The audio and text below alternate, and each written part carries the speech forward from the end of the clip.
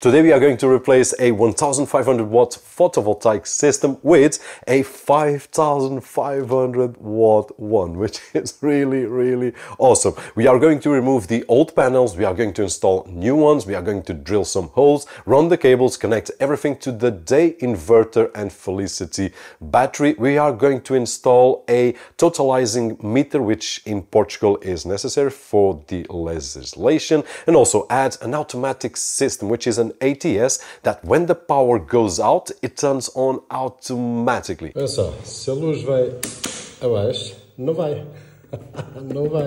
Não vai abaixo, olha aí. Olha aí. Last time I was the one messing with the inverter and the battery, but this time I hired a team, so everything that you are going to see is done by Solar Technica. If you live in Portugal, I will leave a link down below. And I met them not only because they're working with Day and Felicity for years, but also because I had a really difficult and unusual challenge, which is to do with the ATS and having more than one solar system and making a backup to switch on automatically. And having other systems on the grid, it's dangerous. So this was the challenge, and let's go for it. As soon as they arrived, they put on their safety gear, climbed up to the roof, which, according to them, it's an easy roof. I also think so, more or less, but I only walk on this one right over here, so they are used to working on higher, harder to reach places and with the temperatures and wind conditions different from what I've got right over here. Here we just need to climb a ladder and we are good to go, but I really enjoyed seeing them using all the safety ropes and everything was really top. They started by removing the panels that I had on the roof. I had 6 panels of 285 watts each installed back in 2019. So you remember my first installation was great, and these panels could have easily lasted another 20 years or so without having to worry, but what be the fun of it?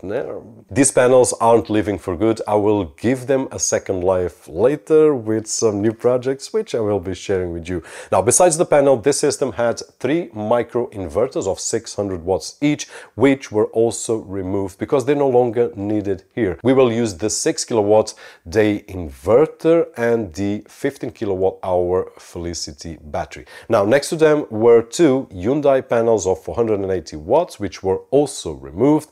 They were connected to a 1 kilowatt Could-Be inverter. And since the new panels are massive compared to these, the mounting rails needed adjustment. They had to remove the base, which is fixed on the beams under the roof, to reposition the rails and add extra smaller rails at the end to fit each of the new panels.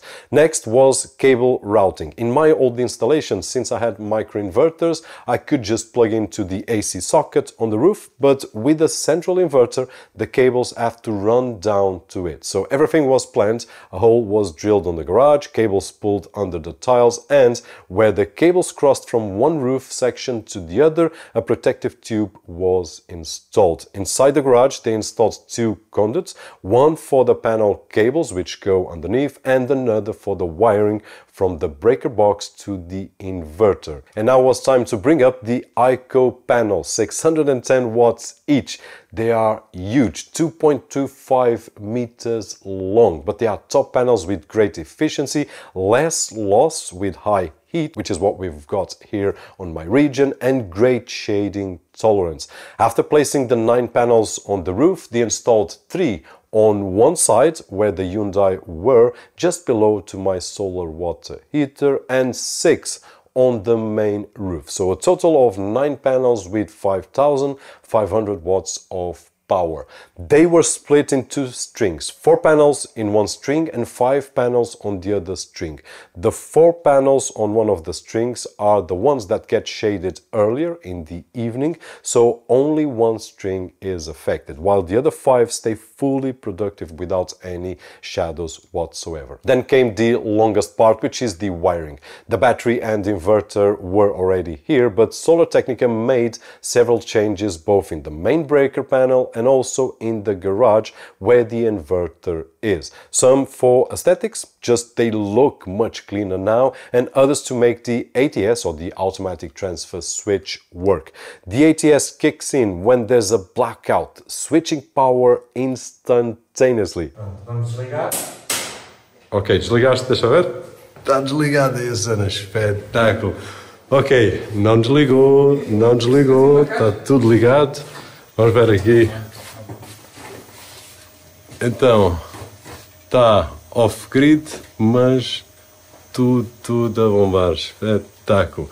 Como se a eletricidade voltasse, Tal, e ele dispara aqui automaticamente. They also installed a totalizing meter because where we live in Portugal, now I'm exceeding 4 kilowatts of power, and actually I'm with a total of 10 kilowatts at this moment, and this is mostly for reporting production. It's almost statistical, but it's the legislation that we have. It's expensive, yes, but necessary. Now, the finishing work around the inverter was amazing. The conduits carrying the solar cables under the roof were just great. The main conduit on the wall, hiding the cables from this sub-panel to the inverter, everything was real top. Even small details to hide some cables were spectacular. Now, the biggest challenge here was this, the ATS, which is the thing that makes when we have a blackout to transfer everything to be off grid. And when we have just one inverter, like I do have here, the day with the Felicity battery, it's not difficult to implement one of these. But the issue is that I had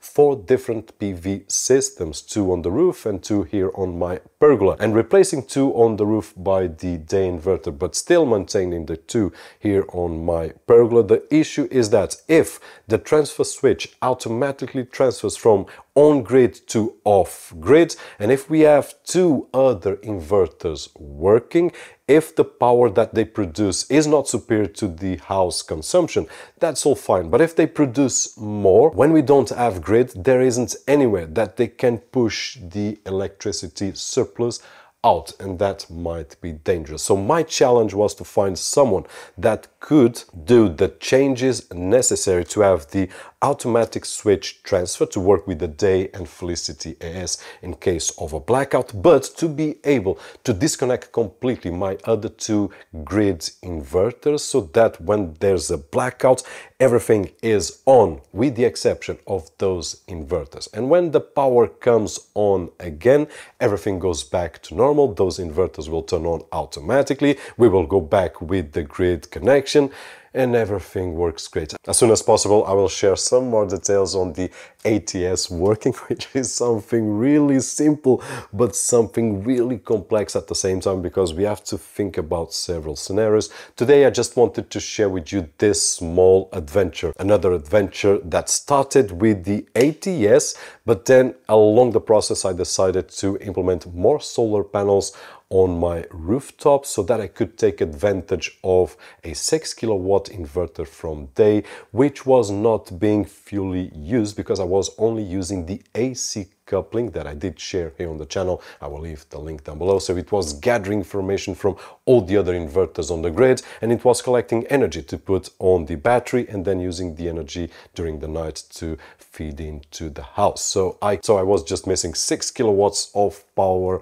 on that inverter, and right now I'm taking full advantage of it. Hope that you enjoyed the video, and if you did so, don't forget that usual thumbs up right over there, which is really appreciated on this side of the screen. My name is Roberto, and as always, I'll see you on the next one.